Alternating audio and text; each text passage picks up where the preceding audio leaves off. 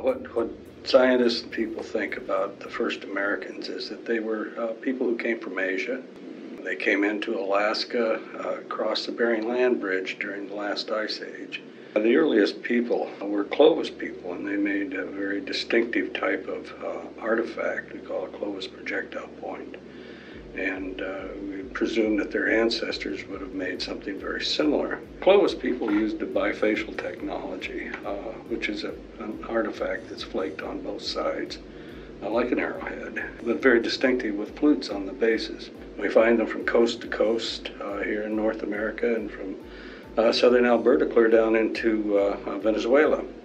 So we expected to find them in Alaska and Siberia, but in all the work we did up there, we never found anything similar. In fact, the technology in Northeast Asia is one where they use tiny microblades that are inset into bone and ivory projectile points and knives.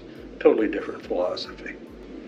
We went to look at a site discovered near Cactus Hill, Virginia, and the site had a Clovis occupation, and it had another occupation below Clovis that dated maybe 4,000 years older than Clovis. And they had projectile points similar to Clovis, but they were not fluted. And I said, oh, this is what we're looking for. This is the ancestor of Clovis. We realized almost immediately we were looking in the wrong direction, and our ancestors to Clovis were here on the east coast of North America. And where did they come from? They certainly didn't come from Siberia.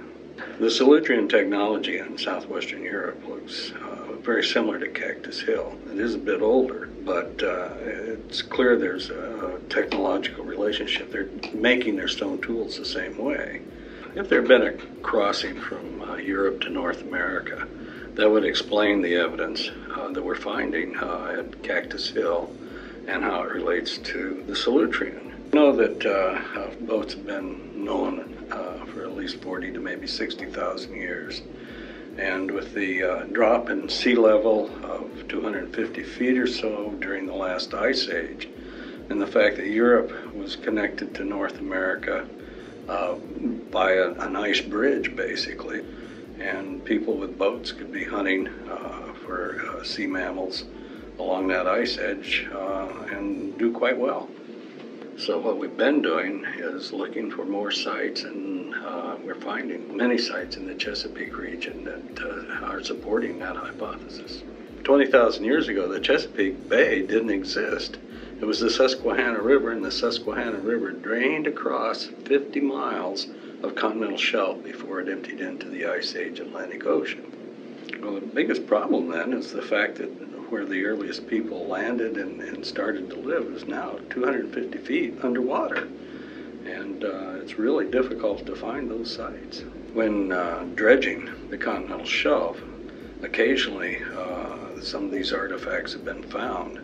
And in particular, one found right on the edge of the continental shelf was a mastodon skull. And mastodon remains, and associated with them was a very nice bifacial knife that's similar to the ones from Europe. And radiocarbon dating the mastodon skull gave us a date of 22,000, which is just about perfect for one, the sea level, and two, the timing of the people coming across the ice from Europe. There's a type of DNA known as mitochondrial DNA.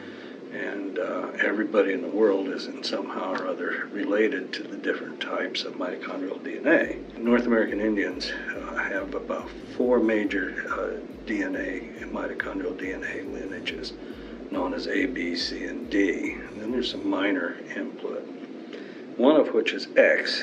And X doesn't occur in Eastern Asia.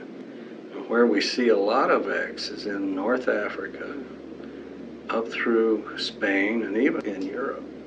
What's really interesting is there's a difference between the mitochondrial X in North America and that of Europe. The X2 in North America is X2A, and X2A is a result of a mutation that took place in the last 20,000 years. So there's a slight difference between the two. It's beginning to look like Solutrean people came from North Africa into Europe and 23,000 years ago, moved into eastern North America.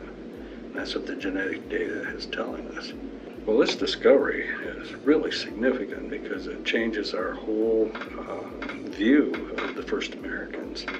It pushes it back 10,000 or more years before we thought people were even here. And it indicates that they're probably coming from multiple directions, first from Europe, and then much later, at the end of the Ice Age, from Siberia. And it's beginning to give us a really nice picture of the mixing bowl that America has always been.